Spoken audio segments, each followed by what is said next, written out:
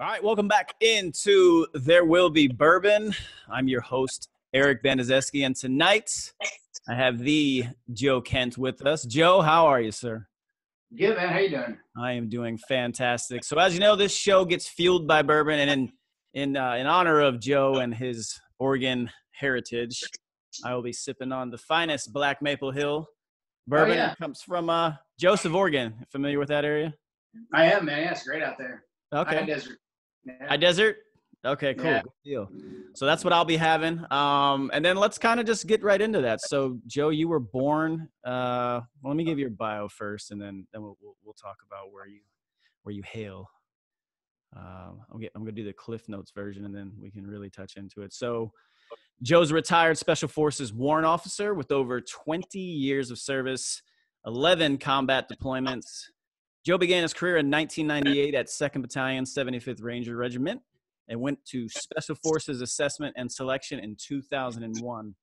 Upon successful completion of the Special Forces Qualification Course, Joe spent 10 years at 5th Special Forces Group before attending selection for the U.S. Army Special Operations Command Capabilities Integration Group. That sounds like an amazing acronym. Joe retired from the Army in 2018. So, Joe, real quick, what area does 5th Group specialize in, for those that don't know?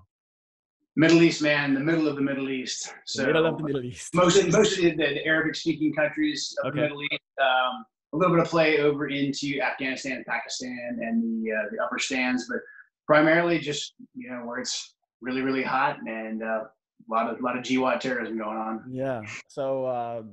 What was it like growing up in Oregon? So, man, it's actually changed a good deal from, as I found out now that I moved back, it changed a good deal in the last 20 plus years. When I was growing up in the 80s and the 90s, I think Portland was very much an up and coming, very small city. It's still kind of small, but I just grew up kind of in the suburbs of Portland, just a couple miles from downtown. So I had a great childhood, man. It was super, what I think of as like very normal, running around, playing in the woods. The great thing about Oregon is you're always about an hour away from the mountains, the beach, whatever you want. So very similar to you guys down there in California. We're spoiled with nature down here. So I kind of grew up in the city, but in the woods at the same time. So pretty awesome way to grow up. So did you have military in your family, or what led you to, because I mean, 1998, so this is a different time, obviously, in the world. In 1998, you and I aren't that far apart age-wise, about 6 or 7 months, but 1998 was very different for me. I was, pretending I was going to be a professional baseball player one day, and I was chasing that dream. But you, was it always the plan to join the Army or Special Forces? Like, what made you choose that route? Man, I really don't. As long as I knew I had to pick something when I grew up, I was going to join the military and do something commando-ish. And the more research, as I got older, I was like, well, let's come up with a plan, and what does that look like? And so I read a bunch of books, because that's, there was no internet back then. Exactly. So I read the Green Berets, of course, and then I read a book about all the different special forces. It's called like the Inside Story of America's Secret Warriors, and it highlighted the SEALs and the Rangers and SF. I thought that the SF guys had like the most diverse mission, and especially for like the late 90s, where like war wasn't really happening. I thought, well, hey, no matter what, if I go and I join the Green Berets, I'm going to kind of get to still go see the war and not just train for it. So I kind of set my sights on that going into the military. So was there family involved, or was this just something you always just grew up wanting to do? Like family history, parents, grandparents? Yeah, the typical, both my grandfathers were in the Second World War. Yeah. I had an uncle who was in the Marine Corps during the 80s. But other than that, not a big military town, obviously, Portland, and then not a ton of military in the family. That's crazy, man. Because, and the main reason I say that is crazy is because what I said before we started recording is a lot of people don't realize that the Pacific Northwest and the state of California, they put a lot of people into the military, where I think if you grow up on the East Coast like I did, especially in the South, we have a very preconceived notion of the West Coast, especially California. I think most of us grow up thinking California is nothing but LA. I know I did before I actually experienced it. So, okay. So you get into the Army, you chose the Army. Were you able to secure yourself a signing bonus, man? Or did you just go? No, I went to the recruiters. Like, they didn't come to me. Like, all branches I taught like from the time I was like 16. I was like, so can I join? I'm 16. They're like, no, you have to finish. That's a bummer, man. Yeah. But yeah, no, I went and I don't think I got a signing bonus, but I got, thanks to my parents who were a little bit surprised I was going to join the military initially, but then by the time I went and pulled the trigger, they were like, yeah, he's going to do it. But my parents were like, hey, if you're going to do it, make sure you get what you want. Don't just go sign up for whatever they have available thinking it's going to work. Which, like, I don't know how the hell they knew that. And that's what I tell people. People are like, oh, you've been in the military for 20 years. Well, what advice do you have? And that's the exact advice I give. So I knew I couldn't go right to SF, but I had done enough research that there was the Ranger Regiment and I could get a Ranger contract. So I was lucky enough to get a Ranger contract right away. So you went and did that. That was your first thing after basic training, obviously hosted at Fort Benning. So you went right into Ranger. You went into the RIP and did that? Yeah, man. Yeah, that was quite the experience. It was a great time. It was actually like pretty much everything you think it's going to be joining the Army is the Ranger Regiment. So I had a great experience there. Did you? Well, let's maybe back up. Did you play sports at all, or? No, no. I played football. I wrestled. Okay. I was really into Boy Scouts. I actually have some Boy Scout leaders that were pretty influential, who were prior military themselves. So I think that kind of helped. That kind of definitely helped out. Yeah. So, okay. So you finished Ranger school. At this point, I assume you're old enough now to go head to selection or the special operations or the Special Forces Qualification Course, right? Yeah. So, been in battalion in Ranger Battalion for 3 years. So it's like 2001 at this point. And at the time, Ranger Regiment was an awesome place to be because I don't think a lot of the Army had a lot of money for training. So we got to train a whole bunch, but that was kind of all that was on the calendar. And I was like, man, if I'm an A4 and SF says that I meet the prerequisites, let's go for it. So I went to Special Forces selection in September of 2001. All right. So this is where it gets interesting now. So September of 2001, for those listening at home, I hope you know what happened around September 11th, on or about, right? Yes. All right. So you're there in selection. 9/11 happens. How did you guys find out? Did they tell you right away, or were you guys out doing whatever it is you crazy guys do? I think they must. Well, I think it was later on in the day, as I remember. Like we had just taken the PT test that you take at Fort Bragg, and they ship you off to Camp McCall. I think it still generally follows that same rhythm. So we had just been there for a couple of days. We really hadn't done anything hard yet. I think we maybe had done a timed run or a timed ruck or something like that. And they called us into the conference room, and the commander gets up there and he's like, "Hey, I got something very serious to tell you guys." And he goes on with this big America's been attacked thing. And at the time, I'm an E4, so clearly I knew everything. Yeah. And I'm thinking in the back of my head, I'm like, I can't believe there's a scenario for like SFAS, because you've been to other places where they give you like a fake scenario for training. So it didn't sit in with me at all at first. That's all I was thinking. I was like, I got like bad G2 from all my buddies. There was like, we're just gonna, ruck until the feet fell off. So it took another, I think probably a couple hours later, they had a bunch of instructors come out and put us in formation. And they were like, hey, if you're from New York or if you're from DC, or if you have family in those places, you need to come with us right now so you can start calling your loved ones. And that's when I was like, oh, this is pretty wild, man. This must be real. We're actually under attack of some sort, It wasn't until as the Uh-oh.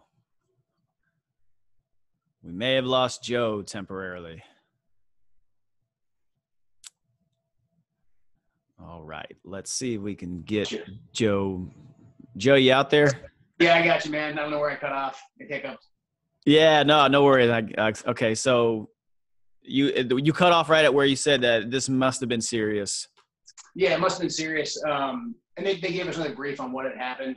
Okay. But as the month went on, they brought out newspapers and magazines. They'd let us read. After we were done, you get to your final point, and if you had gotten to the right point and you weren't like getting cut, the instructors would be like, "Hey, you guys need to read this." Was the way they would say it. It wasn't like if you want to read this.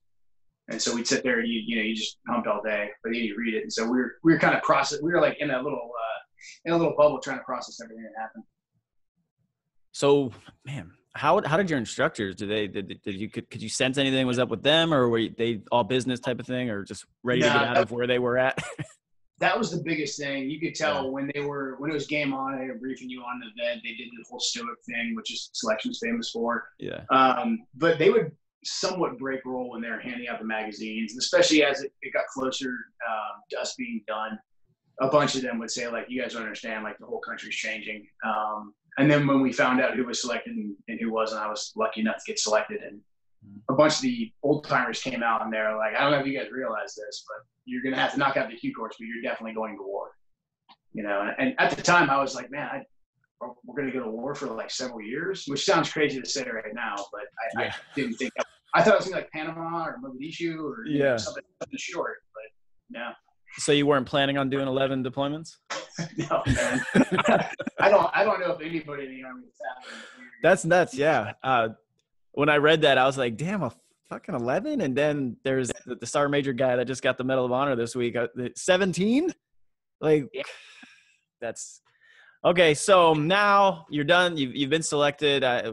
You finished selection with everything you were done in 2003. Was it prior to the start of the Iraq War, or was it already been going on? Yeah, so did the Q course. That takes, about a year and some change to go through. I got a 6-month language, so that didn't help. Okay. Going to fifth, everybody kind of scored a 6-month language going to fifth. Yeah. So yeah, by the time I got out of the Q course, we had already invaded Iraq, and so I thought, man, I missed Afghanistan and I missed Iraq. Like, this is gonna suck doing the rest of my career as like a slick sleeve, and again, in my 1990s mentality, I was like, right. But no, you didn't. So what was your first deployment? It was pretty much immediately after getting the fifth group. So I got the fifth group in the summer of 2003. And by September, we were on a bird back to Iraq. Fifth group, for whatever reason, man, they had a really good perspective on what was going on. And some people were saying, hey, we're going to get out of Iraq because we took out Saddam and it's all over. When I was there, I was wondering, oh, we're going home. No. Yeah. When I got the group, they had pulled half the group out early to start training for counterinsurgency and a whole new mission set that we adopted. So when I got there, they were like, this is far from over for us. Maybe the big army's going to leave, but we're not going anywhere. That's the plan. And so we hit the ground running. So I was over there by September of 03. September of 03. Okay. Yeah.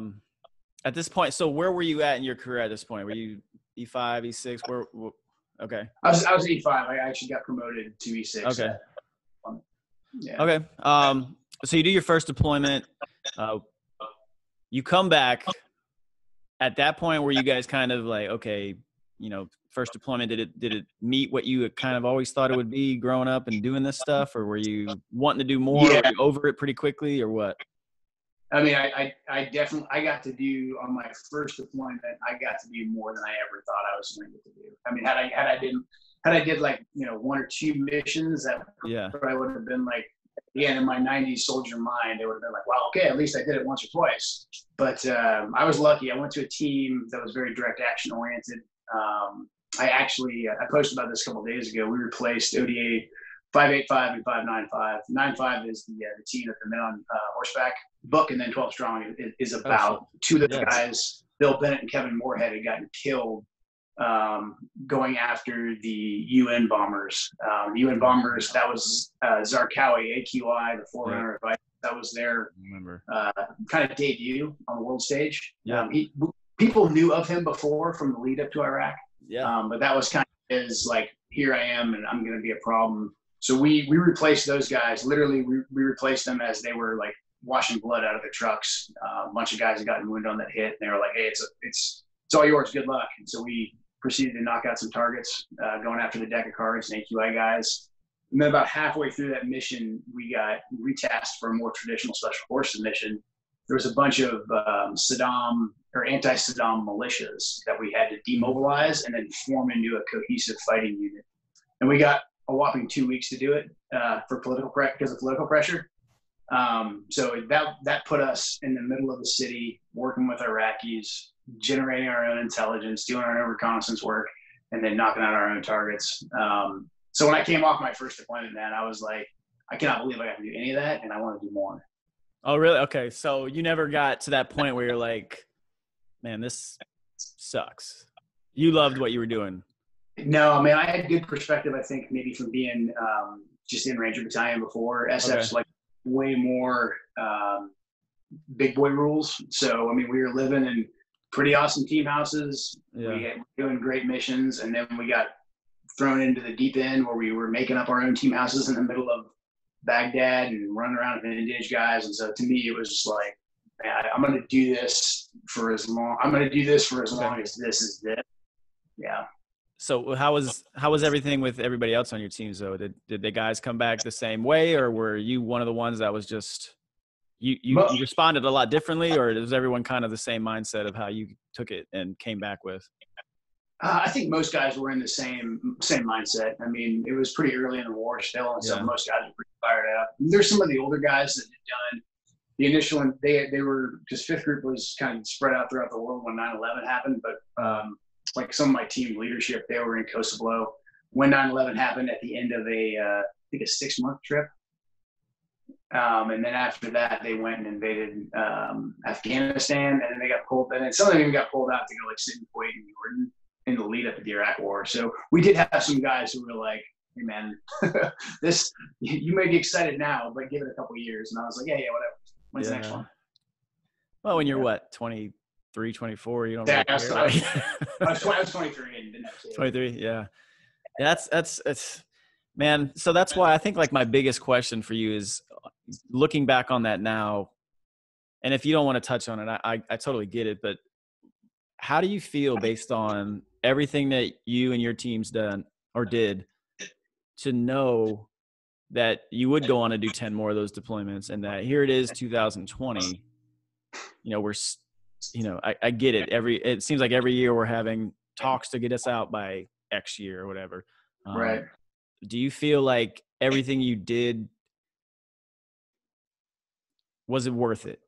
I guess would be a good question based on the amount of time we've been there. Right. I mean, I think the only logical answer, like I think to stay sane, guys like us who went and fought in these places, we have to separate it.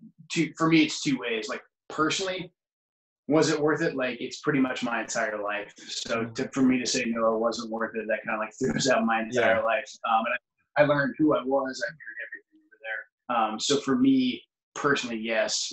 However, if you are to look at it objectively, was it worth it for our nation? Was it worth it in terms of what we gained? That's where it's just hard to justify. Regardless of how well versed you are in foreign policy and that stuff, it's hard to say what we did in Iraq really mattered.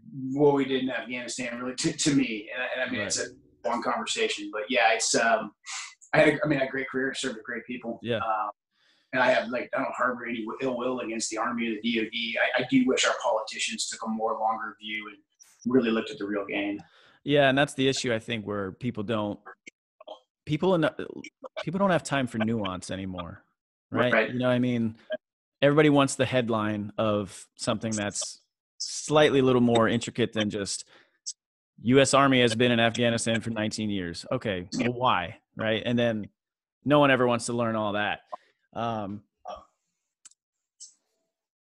me get back onto your career. So I'm looking at you, man. You look great. Obviously, did you ever sustain any injuries, or what was the worst thing that 11 deployments? You kind of expect the worst at some point, right? Everyone's luck runs out, but you look pretty good, man. Yeah, man. I was extremely lucky. I mean, I have all the wear and tear crap from a career, running around with body armor on and throwing myself out of airplanes. But I mean, I had some blast stuff here and there, where I ate some charges, ate some IEDs and whatnot.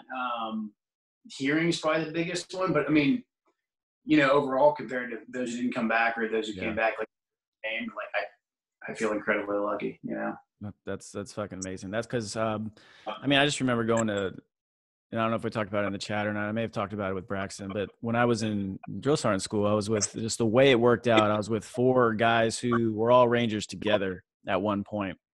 And I remember one of them, he said he had like 7 deployments. The other one had 6 at that point. And I was just like, I was still at that stage where it's like because you didn't meet a lot of those guys in conventional Army where I come from. So when you meet them, you get to know them, you get to talking to them, and it's like, well, why would you leave that? You seem like you love doing that. And I just remember one of the guys saying like, look, man, eventually your number's coming. And he just, he had lost, I think, 2 buddies, or one of them got hit. One he lost on his last, deployment over to Afghanistan. And it was just that time to get out. Right. So, I mean, I respect that, and respect the fact that you went and did it for so long. Like, I don't think people grasp what 11 combat deployments is like. And it's not, like I said, look, man, I'm not a fucking war hero. I enjoy when I go on the deployments that I did, and it sounds like you enjoyed yours as well. But if I went and got deployed 11 times, it wouldn't be like what you did. And that's why I think people can't really understand what men and women like yourself have done. And I think people need to know a little bit more than what we do at this point. It's the same reason why I push so hard to share Braxton's story. Your story is amazing, man. And guys just Americans need to know what men like yourself have sacrificed for this country. Yeah. Well, I mean, I appreciate it, man. To me, obviously losing my wife was a huge sacrifice, but we were both doing what we loved. And to me, it was never like a huge sacrifice. I mean, there was a couple times where I'm like, I don't really know if I'm feeling this deployment, but by the time I got over there, it's like, all right, this is what I do. This is my life, and I don't mean that in like a depressed way. I mean that in like, well, yeah. Whenever I would, step back, I'd be like, man, this is awesome. Like I get paid for this. There's somebody's in a cubicle right now, like hating their life, and they're in like student debt or some crap like that. And like, I'm making tax-free money right now with like all my best friends to play commando. So, I mean, I'm probably oversimplifying it, but it's a great time. Well, I mean, like, in the short term, you wouldn't, it'd be like, wow, okay, maybe I'll get to do that. But once you start doing it, you're right. You can look back and be like, well, at least I'm not doing like what that dude's over there hating life and all. But now I do want to go into the story about your wife, but kind of going back on without moving on yet, we're talking about what's been going on for 20 years. And now, what's your take on what you see though in our country? Never mind what's going on in the Middle East. Like, what do you feel, especially where you're from, man? Like, a lot of these things going on in Portland, and some of these some of these cities around the country. Like, did you ever think with all the stuff you and your guys did that you would be here seeing this stuff take place? Because like what we're really seeing is some of the shit that took place after fucking Saddam fell. You know what I mean? Like that, it's very similar. Like people don't want to say that because like, oh, it's the United States. That would never happen, but it's happening. Yeah, I used to tell people why I thought, to me, Baghdad was eerie, and why Baghdad was eerie. People be like, oh, it's because it's a foreign culture and all that. I'm like, no, man, Baghdad's actually a very well-established modern city, especially in 2003 before it endured so much war, and they had actually endured a good deal of war. I was like, Baghdad's eerie because it's a modern city. There's some people that do the traditional dress, like, you know, like foreign culture, but there's like, I'd say 75% of the folks dress like normal people there. Yep. And this is from my perspective as a 23-year-old kid. When I went over there, this place is super normal. I was expecting some crazy scene, like I'd see later on in some more remote places. But the reason why Baghdad was so eerie is because the bottom dropped out so fast. In 2003, you saw an actual functioning society. A key leader got taken out. Some people got disenfranchised. We made bad moves with what we did with the Sunnis and the CPA and all that. And rapidly it descended so hard that by 2006, when I was back there, the city was almost unrecognizable. They were setting up checkpoints street by street. I mean, they were killing each other based on their last names. Yep. And so to me, I was like, man, this is a actually really scary place because it shows how thin the lid that holds society together really is. I mean, it doesn't take much to jar that lid loose and just have everything spill out.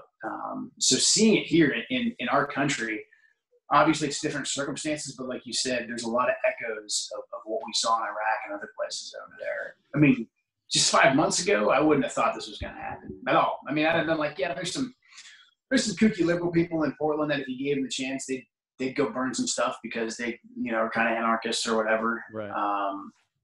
But I did not expect it to get to this level like it is right now. And so I think, I mean, that's why, and I've said this forever, that's why I think a show like, did you ever watch or hear The Walking Dead? Yeah. Mm-hmm. Okay. So that's why I always said, this is why this show's so popular, is because what you said, society, we have this great, massive, super intricate, technologically advanced society, but at the end of the day, as soon as that button gets flipped or pushed, it's going to fall apart pretty quickly. You know what I mean? And we saw some of that once this pandemic started. Like, look at the run that was on just like basic supplies. Yeah. Toilet paper and meat, everybody just hoarding everything that they possibly could in the short term, because you don't know what's going to happen. But, you know, like you said, this stuff is very, very fragile, and we take it so for granted here. And we've seen little pockets of this stuff obviously pop up. My only thing is, and, you know, especially listening to guys like yourself talk about it, but when I talk to Ron or listen to him, Ronald Moeller, for those of you guys that don't know, he was also on the podcast, a retired CIA paramilitary operations officer, a guy who's been there and done that and seen every possible fucking thing you can. Like, talking to men like yourselves, like, if you guys thought it wasn't real, then maybe, you know, we could be like, oh, it's not that big a deal. It's just a bunch of fucking idiots running around in the night throwing shit. Yeah. But I think it's a little bit more serious than that. Now, we also may have talked about this previously, but yeah, maybe they're not going to take and hold power. They don't have to. Right. They just got to be disruptors, right? Like, exactly. And that's why I said, like, going into this election, people are just assuming everything's going to go off without a hitch. And you think people really aren't having these conversations? Like, where and when do we show up? What time? How do we do it? Because everyone's going to try. Maybe not everyone, but most states, I would assume, are going to still try and do their in-person voting, because that's how we do it, right? That's what we're trying to do. Yeah. If I'm playing that devil's advocate, or I'm trying to be, hey, what are they thinking? Of course I would fucking destroy that, or try, or disrupt it, or intimidate, you know, because then you set off a whole bunch of second and third order effects of when you prevent people from voting. Yeah. And the climate is such right now that everyone's just so kind of at each other's throat. And then one side has already said that they're comfortable with a certain amount of violence, you know, and some of this, there's definitely scorn to be cast on both sides. However, the escalation of violence to me has all been on one side. The right, anytime there's been any kind of violence from the right, it's been widely condemned, and it just hasn't gained any kind of real traction. What I saw in Portland, what really scared me, it wasn't really the Antifa guys or the BLM guys out throwing Molotov cocktails. I mean, that's all like obvious. Like, okay, we can go arrest those guys. It's not that big of a deal. Right. What was really concerning to me was so many otherwise intelligent, otherwise rational people have been driven for whatever reason to support this type of behavior. And it didn't happen overnight. They got gradually sensitized to it. They amped the agitators in these protests, if we're still calling them protests, amped up the violence progressively all the way up until two weeks ago. A guy got assassinated, murdered on the streets of Portland. And the first thing the media and other folks say is, well, you know, he was a far right guy, and I think he had a Trump hat on. And, you know, and then when they go through the actual, you know, the footage and facts, the guy had a thin blue line hat on. He had a Patriot Prayer, some right. He is there as a prayer group. Hat on. And even that, like, okay, this is still America, right? What if he had the most offensive T-shirt on ever? Like, we're cool with him getting executed. And there's a lot of people that won't come right out and say that, but they're like, okay, yeah. And so, like you said, what does it take? What's the tipping point of the election? I mean, you show up at a polling station, you can create chaos, and then you even have one side, the Democrats have even said in their own war games, ran by their leaders, hey, maybe we just won't accept the actual outcome. You know, what if we'll just say it's an illusion, and then we'll have states threatening to succeed. And I'm like, are you fucking serious, man? And that's not like some fringe kid in his basement saying. That's John Costa and like what we're supposed to believe are serious people. So we must take them seriously, right? Mm-hmm. So, I mean, to see it unravel like this fast, I mean, to me, and guys like you and I, like, it's like this seems just like Iraq. Yeah, and then that's why I'm almost afraid to think of what Iraq would have been like in 2003 if it was 2020 with social media. Now, because I remember very vividly when we finally captured Baghdad and it fell, and the citizens realized Saddam's out of power. He's probably not coming back wherever he's at in the fucking country at this moment. Right. Like, the change overnight was crazy. Like, I just remember we were in a market in downtown and there was nothing. Pretty much all types of shipments of, you know, produce, food, all that stuff had stopped.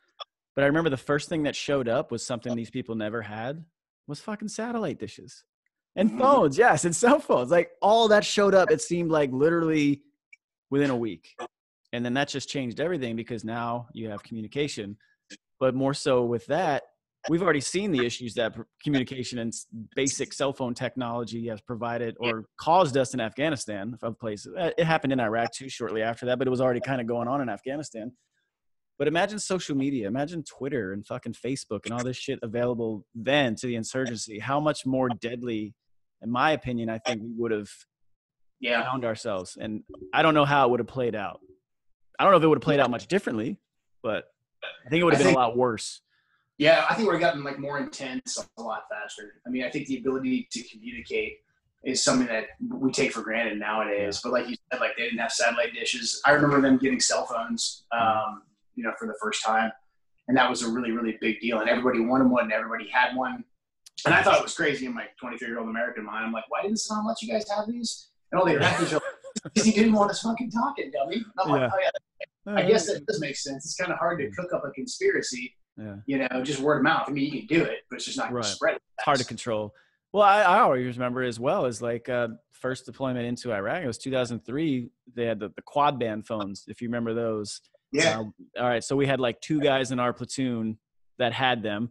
Yep. And they would charge people, to use them, right? But but we still largely for the first probably 7 or 8 months through Christmas it was all letters still, like handwritten letters to home. Internet cafes were like 3-4 hour line waits on base. No one wanted to do that because you got a fucking line outside of a trailer with internet in it, and you got indirect fire coming in all the time. Probably not the greatest place to just hang out and wait, right? So I still, and then now, like when I did my last deployment was 2015, and we're all still walking around with iPhones and shit, like nothing changed. Right. That's such a weird thing to see in a very short amount of time. That was 12 years. We went from writing letters to, yeah, you're right. You're FaceTiming from fucking Jordan. And it's like, oh, yeah, this place sucks. And it's like, yeah, America sucks. It's weird. It's very weird to see that. And that's why I'm almost kind of, because I feel like all these things, as you described, are fragile. Social media is fragile. The internet connectivity, all that's fragile. That goes away very quickly. You flip that switch, towers don't work or the internet doesn't work. Power goes out. This is what cracks me up about Tesla drivers out here in California. We got rolling blackouts every fucking month. It seems like what are you going to do when you can't charge your car? And then what do you do when the internet goes out and you can't charge your phone or you can't talk to you can't text? It's weird, man. I think we're really creeping towards a dangerous time that I don't think anyone's really prepared for. No, I mean, something I realized, I was living in the city and then moved out when all this kind of happened. And a big realization for me was living in a city takes a lot of trust in your fellow neighbors. And you have to have a real big social contract. It's like those Tesla drivers. I mean, very, very trustful people. I mean, they really are all in on the social contract. Like even their car run off power. All of us that are relying on electricity, which is pretty much all of us at this point, we adhere to that social contract, another reason why it's just crazy to me that there's so many folks that are at least providing ideological support for these actors that say like, no, we need to tear the entire thing down and we need to burn everything that's a symbol of it. And we need to go after anybody who believes in the system. And the system's whatever we define it as. We basically have control. So I don't know. I mean, I don't feel like you have to have seen war to understand where this is heading. I think you just have to be able to do what you said. Like, what is the left doing at the moment? They're wargaming, right? So everyone hears the term war and thinks the negative, but no, all that means is, hey, we're running through scenarios. So businesses do this every day. It doesn't matter what your job is. Every company you could possibly work for is figuring out or playing different scenarios on what's going to happen to their bottom line. It's the same thing. And I'm not going to pretend I'm like super prepper guy. I'm not. I'm probably way behind what we should be at this point, and that's just being honest. But most of the country's not going to be prepared. No. The overwhelming. Like there's probably as few of the what do they always say? Like, 0.45% serve in the military in the United States. Yeah. I think even significantly less are actually ready for the lights to go out. You know what I mean? Because it's kind of a bottomless hole, man. I mean, that's kind of what I liked about plug one of our friends' books. That's what I liked about Clay's book. is that like he didn't say there's any magic recipe that you don't need to have like X amount of rounds or X amount of gallons of gas. He was real honest about it. He was like, you have to have a social network. You have to be able to rely on other people. Yeah. And that's what you need to survive. And that's what we all need to survive, which if everybody would stop and realize that, you know, I sound like a crazy hippie, like maybe we stop burning our cities down. You know, bro, we gotta have our face in our phone, man. And this is and it's true, like, because you're right. You're talking about Clay's book, The Fucking Concrete Jungle. I'm gonna try and talk to him next week, but exactly the biggest focus he's talking about is, hey, man, just have a network of people you can talk to and trust, and you'd be surprised at the capabilities of each other. Right. Look at our fucking chat, man. The 12 of those, dude, it just blows my mind at what people can do. But you put together a competent group, you'd be surprised at everyone's capabilities or what they specialize in. I start thinking about, you know, the friends I was just hanging out with this week. One's a, you know, civil engineer, another one's a nurse. Like all these things and skills that people have that people take for granted on, because I think people think so short term at this point. We're just worried about tomorrow or what we're doing this weekend. Like no one takes the time to realize there's a little bit more to life than what you post or what you look like. Yeah. And we're all guilty of it, man, myself included. I'm not going to pretend I'm not. It's just, I think I suffer from it. And Braxton's book helped me so much, man. Braxton's book is like brutal honesty about self-reflection and shit. And I even told him, like, what bothered me about reading his book is it's like, it's so obvious that I can recognize what I need to work on and what my flaws are, but not even pride with others. It's internal pride. Like you're afraid to conquer your issues, your demons. Yeah. And I thought that was the coolest thing about his book is he's like, that dude laid it all out there, man. That takes some fucking. He really did. I mean, I just finished it today, man, and like I couldn't find the right words to describe it. Like he strips away any kind of sugarcoating. Yeah.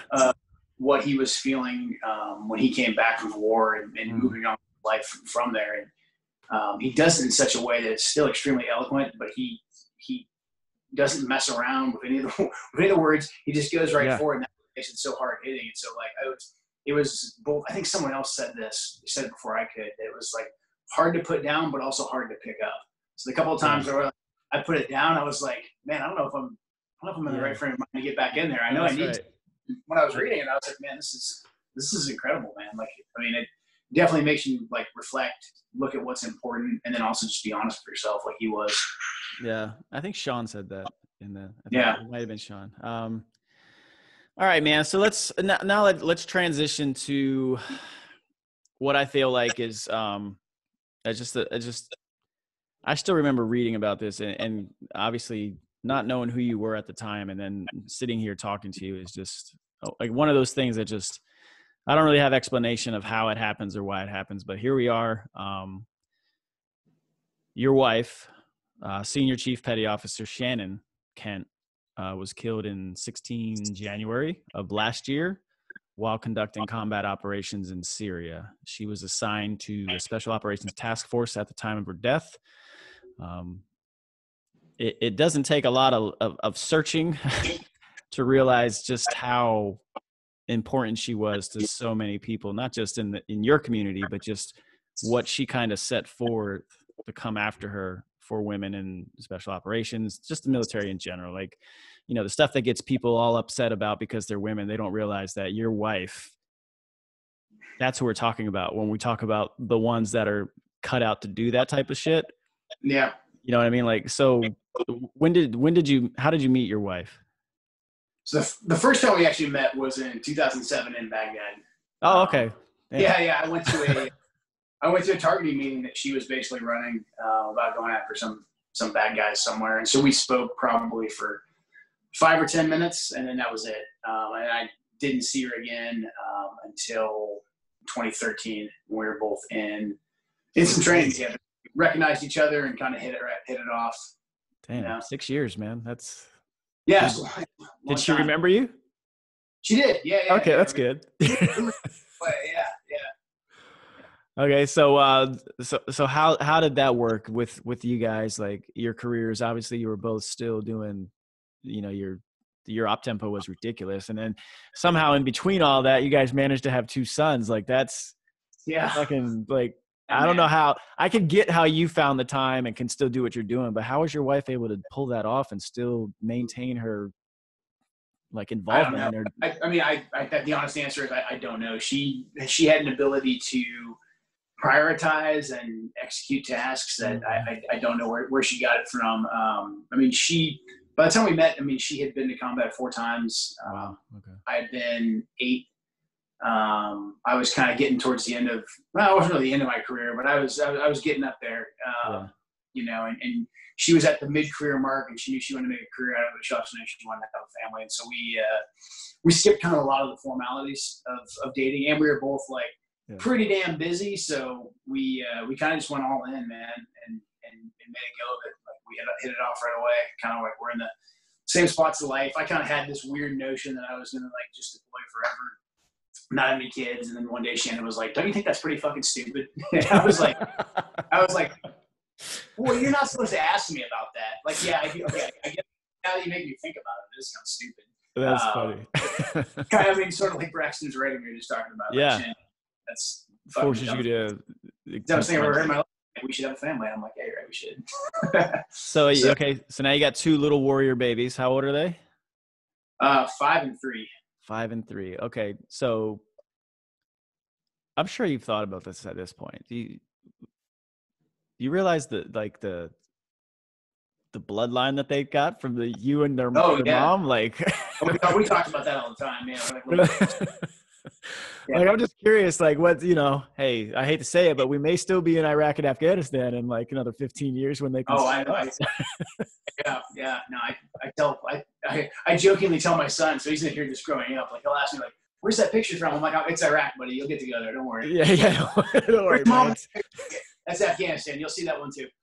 So are they aware of like what you've done and army wise or? I get it. 3 and 5 is young, but yeah, we talk about the military a lot, and so like they ask me, Army, was I in the Army? Was Mom in the Navy? Stuff like that. They're into trucks and guns, so do you have a gun? Start. Yeah, so going down the same path I went down. That's how I got interested in the Army. Yeah. But you wouldn't let them join the Marines, would you? Man, the Marines do have pretty sweet uniforms. Oh, ours are coming back though. We got pinks and greens. They're already out to the field, man. Yeah, we were supposed to have ours back in February, but the whole COVID thing shut down the logistics or whatever. But so what do you do now with like I was reading through the Global War on Terrorism Memorial Fund. Is it in your wife's honor, or is it like more of something that kind of it's working on that, or? So the GWAT Foundation, it's for all of us. So it's the guys and girls who got killed, but then also the veterans. So just like on the National Mall, there's a Vietnam Memorial, World War II Memorial. So that whole, our purpose of the GWAT Foundation is to put enough pressure on Congress and the Senate that they pass a bill that allocates funds to build the GWAT Memorial Foundation somewhere on the National Mall. And how do you think, well, we've been doing this since 2001. Where are we at on that? Do you have any positive things to share with the group at this point? Any positive developments? We have good bipartisan support for it. The problem is just right when we were making some major traction, COVID hit, and then now all the unrest, and it's election year. So, honestly, our biggest issue is just getting people's attention. So that's the biggest challenge we've had recently with the foundation. Was that something your wife was passionate about, or is this just something you found yourself, you kind of transitioned to post-Army? And once actually after Shannon was killed, a friend of mine was the president of the foundation. So he was one of the children of the 7th Group guy, Michael Rodriguez.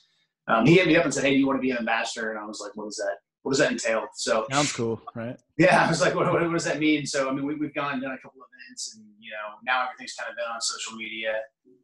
He and a few others have done most of the actual like legislative work on petitioning Congress. Okay. Yeah. So then that's the other thing I wanted to touch on as it relates to your wife. It was something you wrote fairly recently, because the president gets a ton of heat, and lately it was all about, we're back on the whole myth of apparently the president hates his, the soldiers and all that stuff. Right. You wrote something about when he met you when you were waiting for the return of your wife, right? Yeah. Yep. How was that? Well, I mean, Dover's a pretty somber place, as anybody from there knows. So I was waiting for plane to arrive that had my wife, John Farmer, Scott Wirtz, and Adair Taha's bodies. And someone from the president's staff came by and said, "Hey, the president's going to be here, and he wants to make the offer if any of the families want to meet with him privately, they can." So I said, "Yeah, I'd love to." Just because, why not? He's there. Why not get a chance to meet the president? And also, I had just come back from a deployment myself. I'd been out of the military for a little bit, but I transitioned over into something in the government that was still pretty much doing the same job I was doing before. Yeah. So I had some opinions on the way things were going, Right. especially recently, because, I mean, just to rewind for everybody, Trump had tried to get us out of Syria earlier. And that's when Mattis resigned, Brett McGurk resigned. There was a big pushback from the DOD. I thought, and I still think, that was the right call. I think you kind of hit diminishing returns. Once you strike these terrorists, I think you should get out and not get bogged down. That's the way Trump was thinking. So I wanted to tell him that. So I actually got the opportunity. They had me in this little room all by myself, and I figured, hey, the Secret Service is gonna come and pat me down, and then someone else is gonna come in, and I mean, I've had to jump through hoops to go meet a colonel before, Yeah. They always have people that come in and prep you. So I was like, but the president's probably gonna be 10 different people. Yeah. Now, man, I stand there in the room, and then next thing you know, Trump just comes walking in, at a pretty fast-paced clip, and shakes my hand and says he's very sorry for the loss, and sounds like Shannon was an amazing woman. And we spoke for quite a bit. It seemed like before, a nervous looking, what I'm assuming is a Secret Service guy, ducked in the room, looked around real quick, and then kind of went out. So I got the impression that Trump somehow shook his PSD, but I don't know if that's what actually happened. That's the way it looked. And then after that, Secretary Pompeo came in, and Secretary Esper, they're all there. But the president and I got to speak for probably, man, it felt like probably about 20 minutes. Most of it was very heartfelt. I could tell he was deeply conflicted about losing soldiers. He was, grieved with me losing Shannon. He was pretty torn up. She was a mother. He was torn up that John Farmer had kids.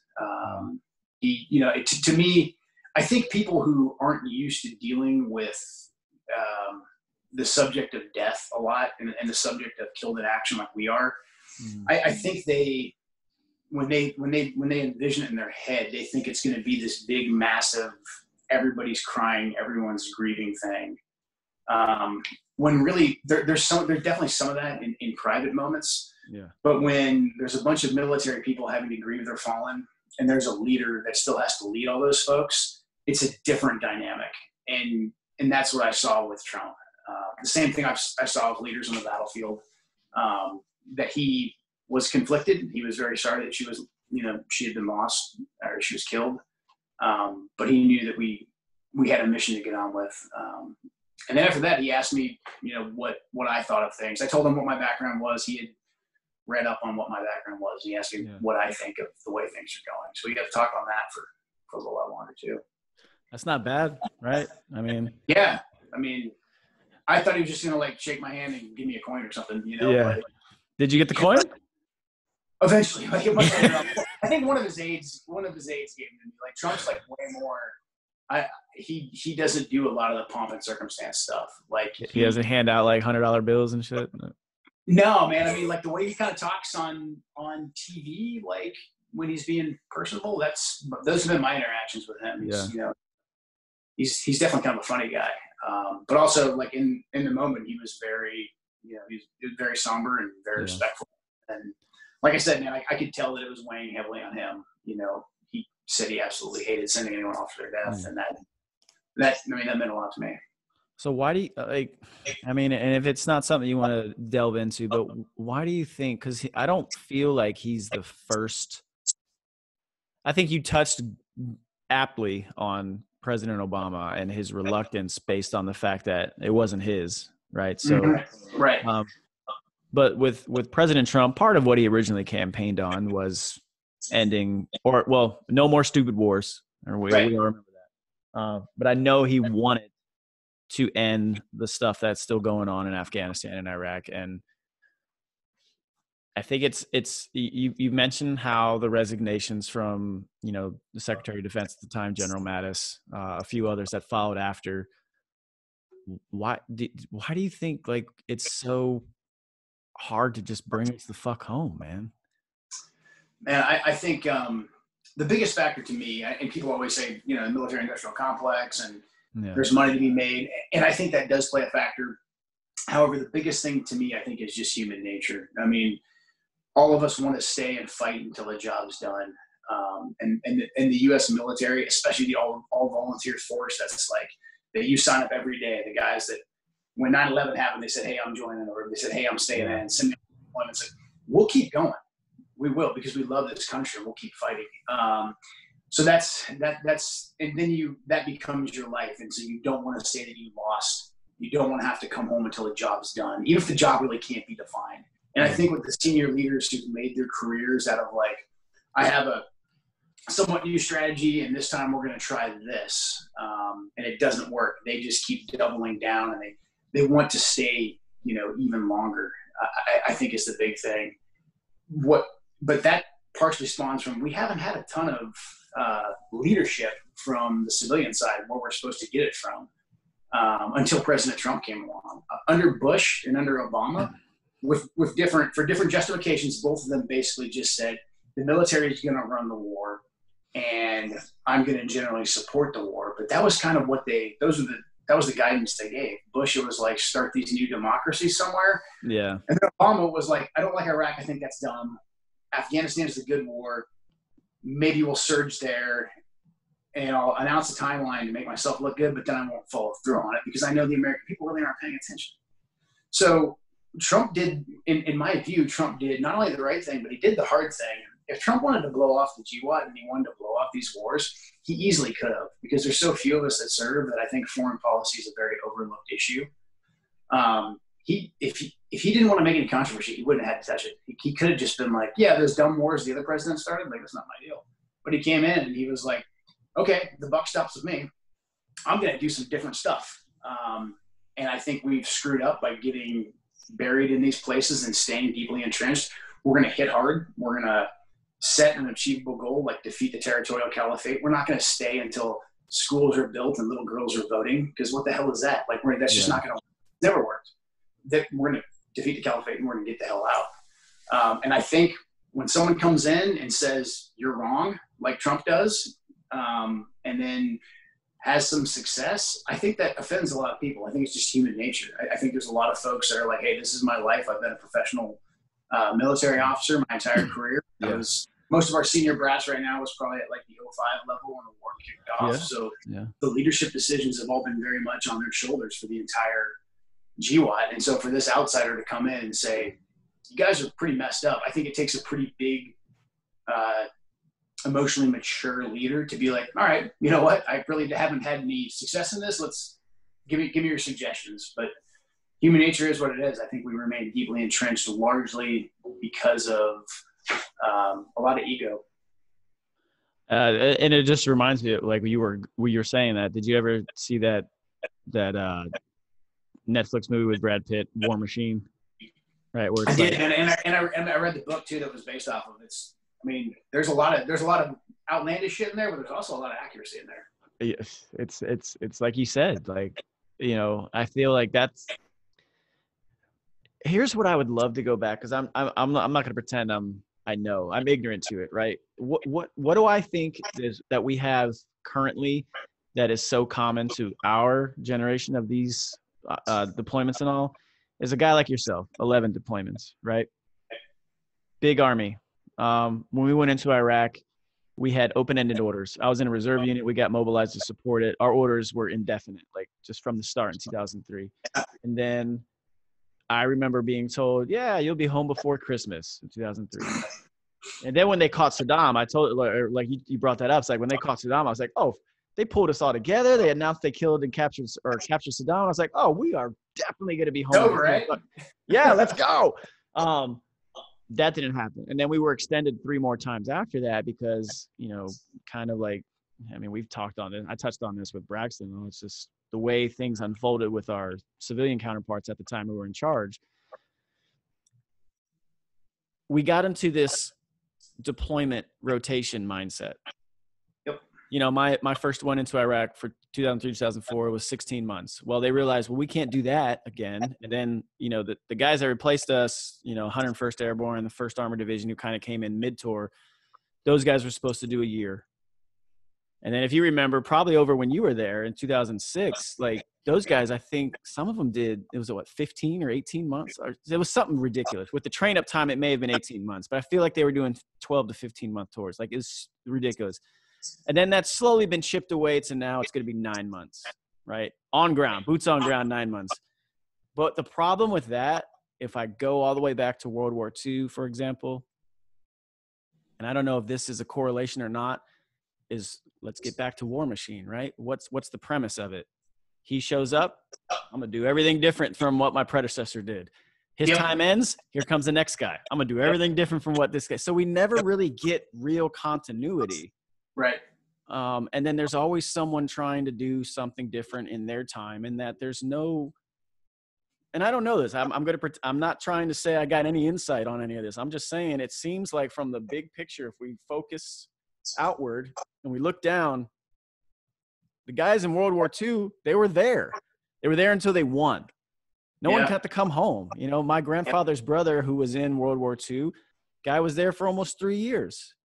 Yeah. He was in Korea for over a year and a half. I mean, like, they went and they were there, and then you came back when you won. And like, I don't know, man. I don't know if that's the mindset, or if it's what you said, like there's that whole, you know, the seedy military industrial complex that everyone talks about. But do you think that plays a part in it? Yeah. I mean, there's a built-in incentive system in the government, but especially in the military. If you start something, to build it to continue to go on forever. Like, government programs rarely shut down. And war is just that on a macro levels. Yeah, so if you tell like, hey, Army and Marines and Navy, like, I need you guys to go fight a war here, but you don't say what the end is, like, they're just going to keep doing it because that's their job. They're soldiers, man. I mean, even the most ranking 4-star general. So sometimes, as much as I like to bash on the generals when they freak out because Trump tries to get us out of a war, at the end of the day, they are just soldiers. Like, we forget that. There's been this huge media complex going back to probably World War II, but in our generation, starting with Petraeus, when everyone's like, oh my God, PhD, and he's a soldier. Like, this dude must be a genius. And the same thing with Mattis. Well, Schwarzkopf was the same thing with Gulf War. Yeah, same thing. These guys are meant to be task doers by executive leadership elected by the people. So when you don't provide that executive leadership, they'll just continue to go do what they're doing. And then from there, everything else will just spin off into its own self-licking ice cream cone of like more deployments. You get promoted based off deployments. If you're on the civilian side, you get promoted based off of procuring more funds and spending those funds. It's the government, man. It's just, I mean, the post office runs that way, you know? So I mean, I think that's unfortunately that's the conspiracy, really, in my eyes. The difference, I think, what you touched on with World War II, our leaders at that time and the American people agreed the goal was we have to beat the Nazis and we have to beat the Japanese. And that was a hard goal that we had to hit. When we got into the war on terror, initially it was like, hey, we're going to go get bin Laden and those assholes who flew planes into the towers and the Taliban because they provided them sanctuary and we gave them Yeah. But then within a couple months, when the Taliban and Al-Qaeda, the key Taliban, Mullah Omar and those clowns, escaped into Pakistan, we just said, okay, time out. We're changing the whole game. Now it's nation building. Bush even said this, like, now it's our chance to remake the entire region. Okay, well, what does that mean? And anybody who asked those questions, they kind of got fired. So real quick, by the time it was like we were gearing up for Iraq and that crazy intel had been switched and morphed and bended into a link between Saddam and Al-Qaeda and WMDs, it was War Machine. It was like, hey man, like, we're going to go and we're going to go do these things and we're just going to keep them going forever. So I think a lack of a clear purpose and continued civilian oversight is a recipe for like endless war. And you bring that perfect thing up, right? So let me get this date. I know the date. I'm trying to remember the year. Yeah. Okay, I was off by a year. So we killed bin Laden in May of 2011. So it's weird. We found him in Pakistan. Who'd have thunk?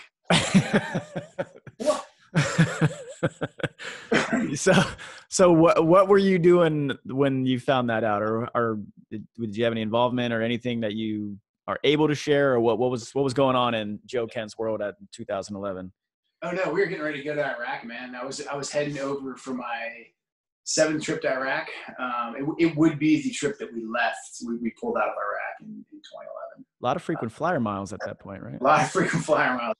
We had just gotten enough of workup, and we were doing the whole. I think we just come back off leave or something like that, because we were in Iraq shortly thereafter. So, I mean, I was pretty pumped that we killed him. I mean, I was a pretty big cynic of, or I guess critic of Obama. But I was like, man, he pulled the trigger and he authorized like SEAL Team 6 to fly in on some 160th birds and shoot that dude in the face. That's pretty awesome. Like, I was like, that's because I was like, I would not have expected Obama to authorize that. Like, you know, at the time. So, I mean, as much as I'll say bad things about the Obama administration, I think he deserves a lot of credit for that, for authorizing the mission. I agree. I still remember I don't know what the hell I was doing. Something had me awake, and I just remember I had the TV on and I was walking by, and it was like, I see the president coming out and he's walking up to the podium. I'm like, what the fuck is he walking up this late for? Like, what do we have to hear? Like, and then when he said that, I was just like, you know, that meme where the dude's like, shit. Like, oh shit, did we really? And once again, you know what? I immediately flashed back to the Saddam Hussein captured moment when I was in Iraq, when they brought us together for that. I'm like, we're coming home. Right. Or not. Nah. Yeah, but we got this war plan, man. We got these files. You see these things? They got Wi-Fi, Sultanite. I ain't gonna lie, like when I went to Afghanistan in 2013, man, I loved. I was in Kabul, and hey, salsa, like there were some good nights in the DFAC in Kabul. Bagram had some good nights too, but you know, MWR doesn't play around, man. No, not in Kabul. We were lucky. We were under a 3-star command at the time, so they had all the money for food, so we were not hurting. But I feel bad for all the people who were out on those FOBs and COPs. But what, you know, luck of the draw. We all choose our own MOS, right? So. I got a buddy. He's one of my guys he was at Cop Keating, and I always fuck with him because he was talking about how bad the food was, and I was like, hey man, no one told you to become a Cav Scout. At least you're in a movie and a book. It's a trade-off, man. It's a trade-off. Okay, so that happened. You were on your way to Iraq. Was there any okay? And then you met your wife shortly thereafter in 2013. So what was her story? I don't think I've seen anything that I've looked at. Like, what was her story? Why did she join the Navy, or what was her motivation? Yeah, so she's a New Yorker, man. So 9/11 was her motivation. Oh, shit. Okay. Yeah. I mean, she had looked at the military, I think, before when she was in high school. And then, you know, again, pre 9/11, it was like, okay, well, no, not really for me. She had a knack for languages, and she knew it. She self-taught Spanish, self-taught French. Oh, wow. So she wanted to do something international. She was looking at the State Department. She was in college when 9/11 happened, but her father recently just retired from the New York State Troopers, and then her uncle's a Staten Island firefighter. So they were 9/11 first responders. They spent, I think, about a week down at Ground Zero. Both lost friends who ran into the rubble. So Shannon and her younger brother both headed down to the recruiter station and enlisted. Shannon went with the Navy because they offered her DLI, the language school. So she went into the recruiters and was like, look, I know I can learn Arabic. Sign me up for whatever job that is, you know? And then I guess Army and the Marines were like, we'll get back to you. Or, hey, have you ever thought about being on whatever? But the Navy was like, yeah, we'll send it. If you can pass the test, we'll send you to DLI. So they gave her a DLab and she smoked it. And so she ended up doing the whole DLI route. So it was kind of similar to me being in the Q course. It took her until she joined in 2003. It took her until 2006 to get to a unit. So she got to Fort Gordon, Georgia, which is where linguists are supposed to do their first pump, where they sit with headphones on and translate stuff. But at the time, the surge was kicking off. They asked for volunteers, and Shannon volunteered. And so she ended up. Yeah, of course she did. She ended up luck of the draw. You know, they were like, hey, if you want to take a PT test and go do a weapons qual, maybe you can go to CJSOTF, which is the Combined Joint Special Operations Task Force. She said she didn't even know what that was, but she was like, well, if it was to be in shape and shoot, it's got to be kind of cool, right? So she went and took it. And then she showed up to Balad as an analyst, and then sort of just worked her way down to Baghdad. She ended up supporting the SEALs and the Rangers there, doing the task force mission. One of the strike force commanders from the SEAL teams that she worked with was like, hey, we have slots for your MOS. It's a new thing where you can be assigned to the SEAL teams. You got to go through a selection process. Are you interested? And she was like, absolutely, I'm totally interested.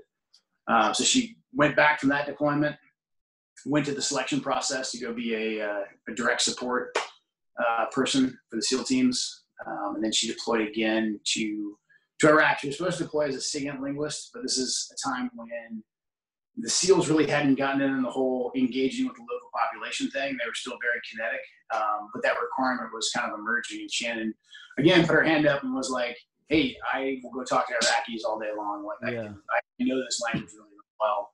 And SEALs were like, yeah, let's see what you got. And so she started doing the human thing and kind of made a niche for herself there. So she deployed a couple more times to Iraq and then once more to Afghanistan before we met. So how did that go for her though? You're talking about she was, you know, she volunteered to go out and talk to the Iraqis and all. How did I guess I would assume you talked to her someone on this, but how did they respond to, you know, this, you know, fair-skinned white woman from America who speaks their language, like coming in trying to have conversation with them? Because again, like just knowing the Iraqi culture, that's not exactly, hey, you know, women just going up and starting conversations, right? And then on top of that, she's an American. I mean, I think most of them, her Arabic was really good, and not just really good. She could imitate the accent really, really well. Oh wow, okay. So I've seen Arabs react to her, especially if it's in person. She's blue hair, you know, fair skin, ginger, red eye or blue eyes, and so they're usually just kind of like in awe. Because she does the Iraqi dialect pretty well.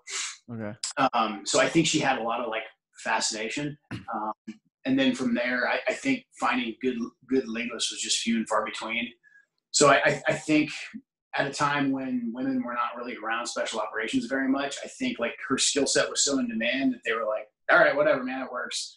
And the Iraqis, I think, were mostly just interested that some American had taken the time to learn their language and like learn it really, really well. Yeah, that's a good point. So I think this is one of those things where like, you know, I tell people this all the time, like we don't have time for like a lot of bullshit in the military. So when people talk about like, oh, discrimination, this and that, I'm like, yeah, maybe some of it's there. I'm like, but if you're in war, like where like the pressure's really on, like all that matters is can you do your job?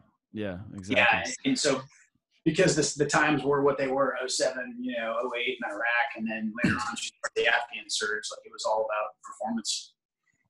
Yeah, and I joked, I was showing my girl your bio and then hers, and she was reading on some of the stuff, and then she's like, she sounds like the real version of Carrie from Homeland. I'm like, yeah, kind of. Yeah. Yeah, I'm like, the stuff you see Carrie do, like she was doing that shit for real. Like, like that's what's like. I just think it's an amazing story, man. Like I said, I remember reading and hearing about it last year when it happened, and I was just, I never thought that I'd sit here, you know, and be talking to her husband, but just a great legacy, man. I think like it's not even started yet. Like it's so fresh still, you know, the stuff that's going to come 10, 15 years down the line because of her, like her impact, and even yours, man. Let's not, like I said, I'm not trying to shortchange you at all. That's why I wanted to focus on your initial career. Like, man, there's not a lot of men like you out there, man. There's definitely not a lot of women like your wife. So I think it's amazing what you guys have done. And, I hope it's not like, you know, Michael Jordan and his kids, you know, they wanted to play basketball too, but they weren't Michael Jordan. You know, you guys have set the bar pretty high for your boys, man. Hopefully they'll get a good chance to do some good things themselves. Yeah. I think they'll be all right, man. They got enough for mom and like, you know, I just told them tenacity, man. That's the secret ingredient. Hard work. So has your son started school? Was he first grade, kindergarten? Kindergarten. So he turned 5 in replaced. So Okay. we kind of got changed because of COVID last year. So we got a preschool this year. How's that working for dad life? You doing the distance learning thing for him online or what? So I was dreading that, man, because I get 5 years old in front of a computer, man. Come on. So I luckily found a private school here that's cool. So I'm wearing little masks, and it's only 3 days a week, but it's better than trying to make my kid look at a computer. Yeah. My daughter, she started high school this year, and it's all virtual at the moment, but hopefully moving into some in-person stuff next month if all maintains. But I can't imagine being a high schooler if they'd have been like, "Hey, just log on your computer." I'd been like, "Yeah, okay, right for that." Right on it, man. Yeah, no. Yeah, totally, man. Yeah. Well, I was telling Javier, like I did half of my master's through like online and in person, and on all the online stuff, I was just like, yeah, Google some stuff real quick and call it. I mean, the effort was totally maximal. No, I'm the type of person that needs to be in person because I like the interaction and everything. Yeah. So I do. I understand. I feel that for your son, man. Like, hopefully that's working for him because that's a lot. Starting school, but just it's gotta be a pretty. I don't know if it's confusing or just a weird time for even them, right? Like, do they? Yeah. I mean, like the whole lockdown, they couldn't go see their little friends anymore, and like, just weird, you know. And then they ask questions, and you're like, dude, I don't know. Well, I can't take them into stores anymore. Like, 5 for some reasons the cutoff when they make them put masks on. So I'm like, is it really? Oh, yeah. She's taken pretty well, which I was surprised about. But I'm like, this is gotta be so weird for a 5-year-old. Like, they put on a mask. Well, that's what I was thinking, like for her, because I remember very clearly my first day of 9th grade because I was late by 2 hours. You know, thanks, Mom. So I could just imagine. I even felt bad for these kids last year, and where they all had to drop out or not drop out, but like they didn't get to graduate high school. Like, the gym I go to, his son was a baseball player at one of the high schools. He didn't get to have their senior seat. Like, it's just a weird time for the kids, man. I'm not worried about myself, or I'm definitely not worried about you, Joe. Sorry, but we're fine. You know what I mean? But I just feel like it's a rough time for these teenagers and kids, man. So let me ask you about that, because I have a nice hypothesis as Nick searched for the scientific method on our little thing last week. I hypothesize that one way or the other, I think one way or the other now, because Nick kind of woke me up to it, because I feel like a lot of this is contention towards the coming election.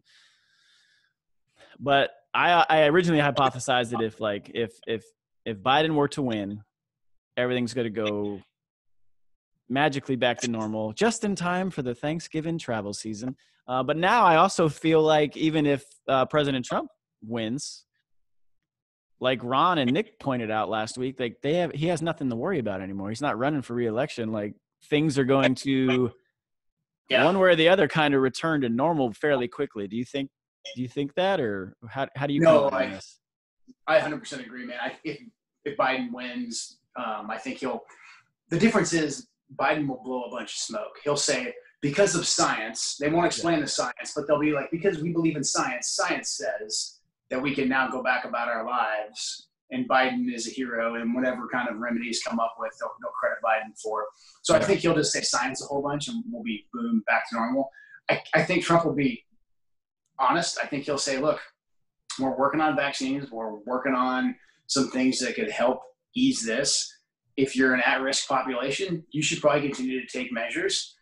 If you need to apply for benefits, apply for benefits. But the rest of us, we're going to get back on with our lives. I think that's what Trump's going to say, which is actually like the honest answer, because nobody really knows. But we kind of see enough now, like, this isn't killing hundreds of thousands of millions of people, in America anyways. Yeah, well, and then that was the other thing, though, because here's the only thing I was confused about. Well, I'm not confused about, I'm concerned about is the president can say that. However, the governors, they all there's a few of them that like to be, the center of attention because they have maybe some bigger ambitions. And I'll be honest, like, very early on, I was a big proponent of Governor Newsom here in California. I thought he did the right thing very early on with the uncertainty, because it's too hard to know in that moment one way or the other. Like, you can't. I'm not a big armchair quarterback guy. I don't have all that information. I'm not making that decision. I just want to trust that our leadership's going to do the right thing. But how it's kind of progressed, it's like I feel like governors are gonna grandstand. They're not gonna, if Trump comes out and says that even after they win, well, we still afford a lot of autonomy to states to make up their own minds. Yeah. You can't really force anything, right? I mean, especially out here, the West Coast governors are all gonna like clutch their pearls and be like, I can't believe Trump wants to kill all of us. Yeah. But they're gonna do that like you said, the grandstand. But then they have the authority to do that, but they only have like for them to continue giving people unemployment benefits and not get any relief from the federal government. I think that'll kind of sort itself out, because Trump's going to be like, no, I told you to get back to work. You're not getting any more federal money. Sorry. Yeah. And now that you bring that up, I was just, you mentioned the West Coast. Like, I just remembered, like, there's that whole Western Governors Association, right? Like, crazy. Yeah. Washington, Oregon, California. Yeah. So I haven't heard much of that recently. I was just curious. Yeah. There's some real leadership on there. Yeah. My thing with like, man, I don't like to nitpick because I know everybody speaks differently. And I think Governor Newsom is he reminds me almost, he's like Obama, but he's got a lot of like hand gestures and shit. He's always like, we're in the middle of climate change. You can't deny, like, he does a lot of he speaks a lot with his hands. He would not do well in the Army where you're not allowed to speak with your hands. You know what I mean? Yeah. But he was up here, visiting the fires, and it's like, man, I don't know if this is the moment you want to use as your, definitive answer for this is climate change. Like, there's a lot of other shit you could be doing. Like, I don't know. So the wildfires in Oregon, is there a lot of like mismanagement of the forest up there and all? Because I think you guys have a hell of a lot more fucking trees than we do at this point. Yeah, we do. So a lot of dead trees. That's the thing. Yeah, it's been a big forest management issue, and then the logging industry's been dead for so long, so there really hasn't been a lot of like places where they go in, they selectively deforest and they clear the underbrush. Like that's been controversial for a while, and because of the left-wing politics, it just hasn't been happening. So now they're screaming climate change, but it's like, well, these wildfires are pretty well documented going back to like when it was just the Native Americans out here. This stuff happens out here. It's not all climate change. And then there's, the occasional Antifa guy out there throwing Molotov cocktails and screaming climate change. So, and then they let him out of jail and he lights another fire because it's horrible. That's just what we do here, just to be very on brand. So, I mean, I don't have a ton of confidence of anything coming from the West Coast governors. But I think the federal pressure and the lack of funds they would find a politically nice way they'd find a politically safe way of saying we're going to reopen again, and then they'll be able to blame Trump too if something goes wrong. So I think they'll probably well, we grandstand told us to open. Yeah. I did just notice San Francisco is going to be opening salons. Salons and gyms, you got to wear your mask. But I wonder what just happened in a San Francisco salon not that far ago. That's so awesome. Good for her for that lady right there is like MVP of 2020. It's just, oh my goodness, like between her and Biden, and it's just like it cracks me up that we were able, like, Congress at one point with President Truman was like, you know what, fuck this. We're putting term limits on the presidency, but they've never managed to do it to themselves. And that's what cracks me up. Yeah, it's beautiful, right? Like, not Truman, it was Roosevelt. I'm sorry. But yeah, like. Yeah, it sounded good. Yeah. They all talk about it, but then like for some reason that one just never really gets to the floor for a vote. Yeah. Not a big lobby on the term limit thing. All right, Joe. Can you give me a prediction for November or? Oh man, so I don't have a bright and rosy one, man. I think it would have been way more contested prior to all the unrest. I think Trump's going to win because of the unrest. I mean, I think Trump has a solid record. I think he deserved to win. Based off of what he's done, but that's a different story. With all the unrest and the way that the left and the Democrats all kind of went all in on ignoring that or encouraging that, I think that really bit them in the ass, and I think it's really exposed the fact they don't have a platform to run on and they don't have any new ideas. And so I think a lot of people are very frustrated with that, and for some reason, for some reason in crazy 2020, Trump is the most rational guy. And that's a self-inflicted wound of the Democrats. I think Trump's very rational in his policy execution, but he doesn't come across as a rational guy. So what he says, right? Right. So really, I mean, and the Democrats, again, they only have themselves to blame. So I do think Trump's going to win. But like we talked about before, I think it's going to be contested. I don't think it's really going to be contested. I think Trump's legitimately going to win the Electoral College and possibly even the popular vote. But I think the left right now has done such a good job between the 4 years of Russian collusion bullshit, and then just general like election interference, and then mail-in voting with the COVID excuse, and then all the way up until like all this crap about how Trump won't accept the results. The Democrats have basically already said that it's going to be rigged. It's going to look like Trump's going to win. The whole Red Mirage thing that came out, the war games we spoke of earlier. So I think that they're a good section of the left is going to scream foul, and there's going to be a fight. And I think it might even have to go to the Supreme Court. Because I think Trump knows they're going to do that. And so Trump's going to be like, no, man, I'm not going to step down based on what you guys say. And I think Biden's going to be heavily pressured to not, when that 270, whenever the Electoral College thing comes out, Biden's going to be pressured by his side to not give that. And so I think we're going to be looking at a case where there's going to be a good deal of unrest, especially like in D.C., coming up in November. So I think Trump win and then further unrest, unfortunately. Why do you think, because I talked about this a few weeks ago, but why do you think like the Democrats have just completely abandoned law and order, patriotism? Like it doesn't seem like they even point to those as planks of their platform anymore. They've given it up to the Republican Party, who, you know, good for them. They capitalize. If you're a politician, you're going to capitalize on what your opponent gives you, and they bring it out there and they highlight it at every opportunity they can. But the Democrats they don't even make the effort. Now, they say they support these things, and of course, why would they say they don't? But when it's time to highlight it or really showcase it, like there's a very vast dichotomy between watch Trump's State of the Union and then watch the previous administration's State of the Union. Like, we're seeing things that are vastly different.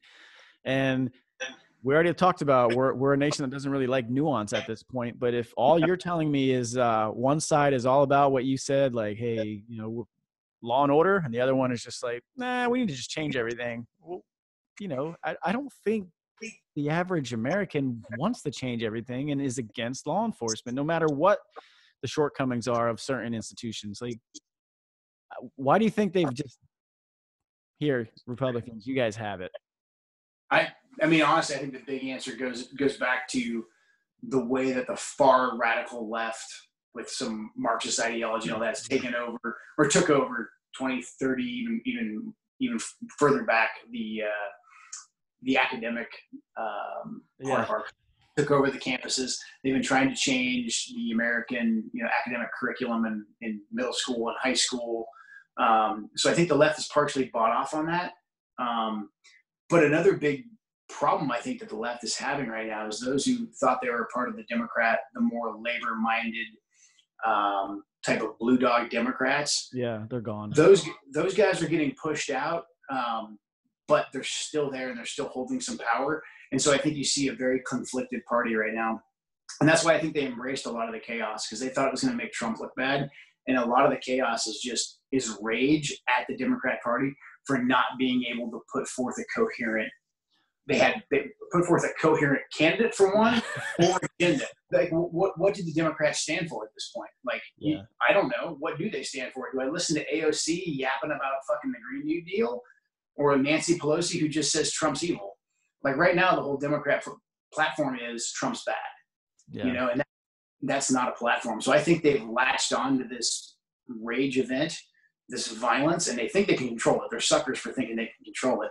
But I think mostly it's just internal rage. Like, they, rightfully so, their constituents are furious, because if you believe in Democrat, whatever you think the Democrat ideals are, you have to be furious, because the best they could come up with was Joe Biden, who's been at this for freaking 50 years, and then Kamala Harris, who she got crushed in the initial run of the Democrat primary. She wasn't even like the second or third or fourth or fifth.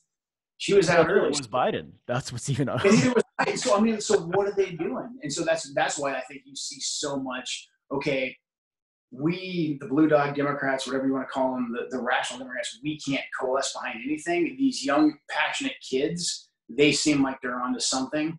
Let's hope that if we hoodwink and nod at them enough, they'll give us the votes to put us in power. Yeah. Whereas I don't think the kids that are out throwing Molotov cocktails are like, you know what I want to do? I want to get Joe Biden in power. Like that's not what those kids are thinking, you know? Like, but Pelosi and Chuck Schumer are just like, oh, no, we'll be able to control this. Like, you couldn't really control going to the salon, Nancy. I don't think you're controlling freaking the insurgency.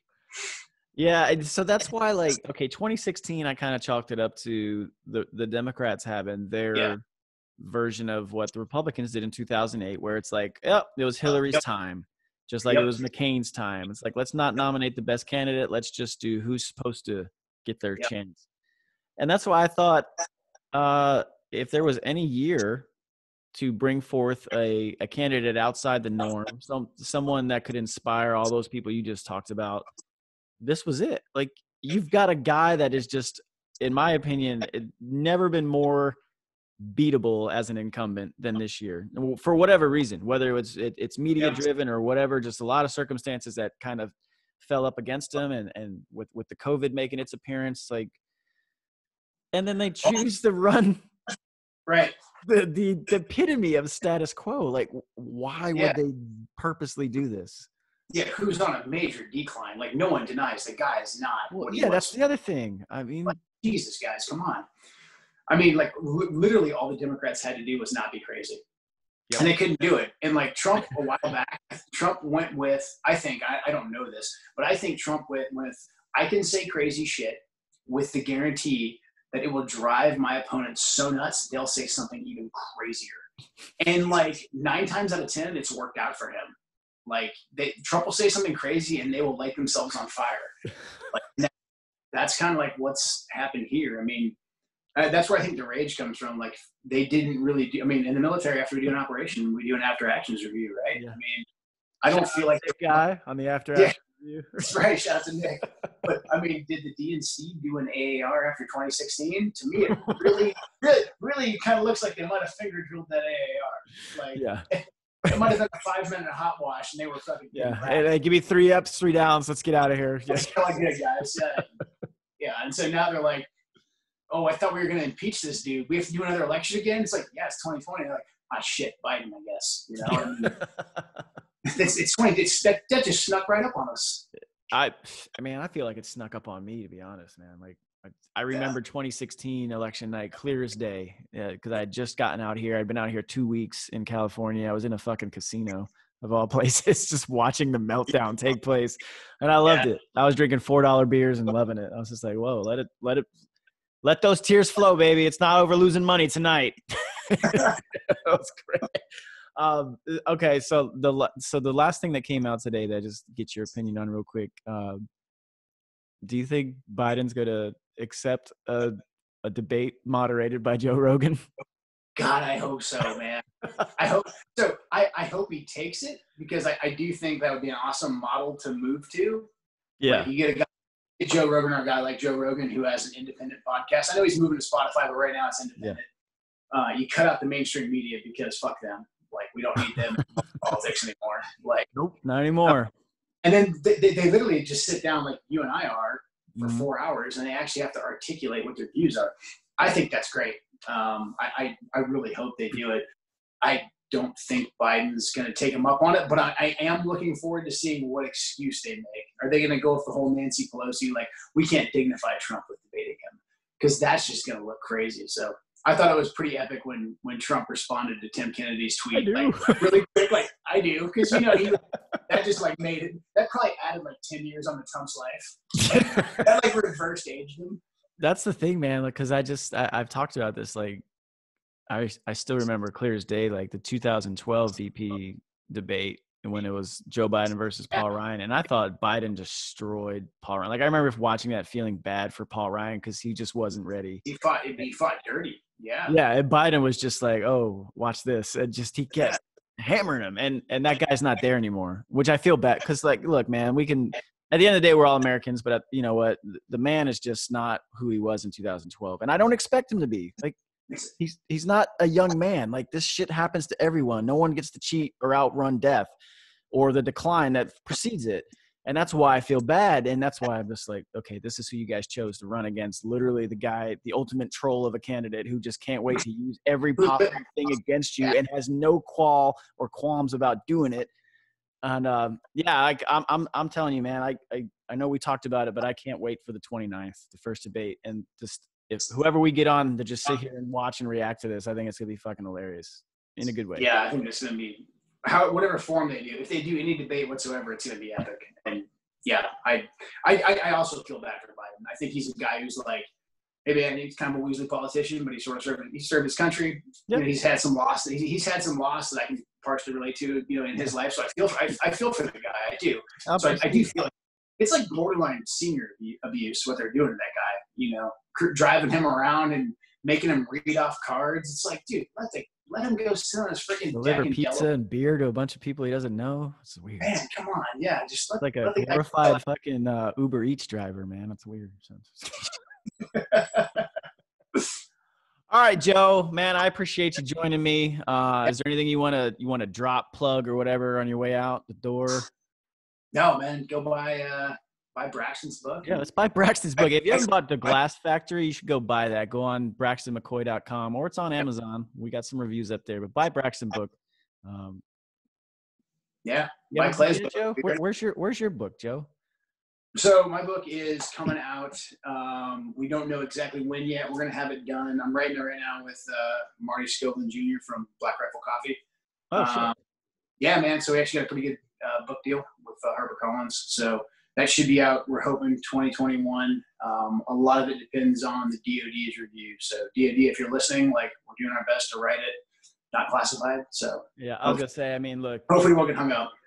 If the guy who shot Bin Laden in the face can talk about it and tweet about it literally every day, I think every day, yeah. I think your book will be all right, man. Yeah, so I'll let you know when that comes out, man. Yeah, hell yeah, man. I'd love to get you back on here and talk about it some more. I can't wait to read it, man. But thanks again for everything you did for the country, but also just coming out and hanging out, man, for a little bit. I appreciate you, brother. Yeah.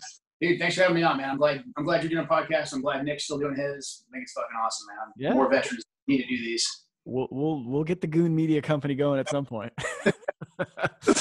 All right, man. Have a good night, brother. All right, man. Take care.